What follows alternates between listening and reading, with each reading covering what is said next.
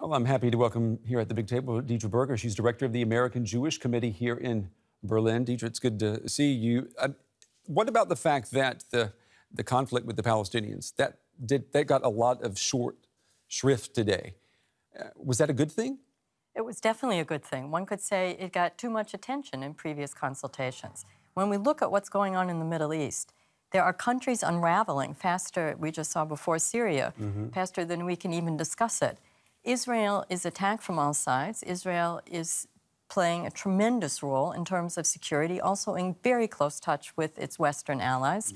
And this is the moment to discuss terrorism and security, and that's what they did. What struck us was watching what the Prime Minister, Netanyahu, what he said about what Israel is. It almost came across as if he were trying to sell to the world that Israel is just like the West.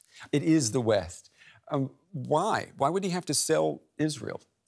I don't think that from the perspective of Europe or the United States, that there's really been always sufficient understanding of the role Israel indeed is playing as the only true democracy in the Middle East. When there's complaints about Israel's press or this or that, as the Prime Minister quite aptly noted today, there's such a robust press that he would like to see even a fraction of its likes in the neighboring states. Israel is aligned to Western values. It's part of the Western alliance. Of course, it has different needs and security interests, but we should remember, Israel is today, in many ways, the full gap of the Western world. Do you think that Netanyahu feels somewhat handicapped when he comes to Europe, to Berlin now, in the post-Iran nuclear deal time? He was against it. He is still against that deal. Well, there's other ways to benefit in that sense from that deal, and he spoke about the importance now of the U.S.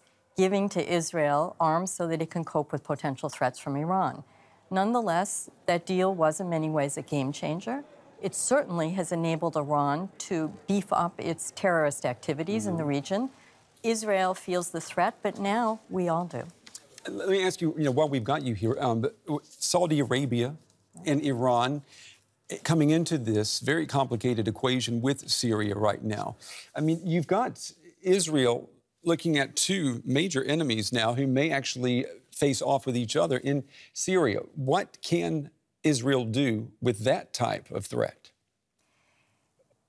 The two countries are not an equal threat to Israel. As we know, there's long been a lot of cooperation with Saudi Arabia. Of course, there are a lot of problems with the country, but Saudi Arabia has tried in many ways to reach out with its peace initiative long ago.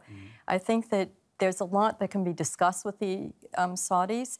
Also, ever closer relations between Israel and Egypt, Israel and Jordan. There's new alliances emerging in the Mideast that are necessary to hold off the terror. We haven't won the war against terror in the Mideast yet, and without Israel, it's impossible to win. All right. Deidre Berger with the American Jewish Committee here in Berlin. Thank you very much. It's always good to see you, too. Thank you, Deidre. Good to see you, Brent.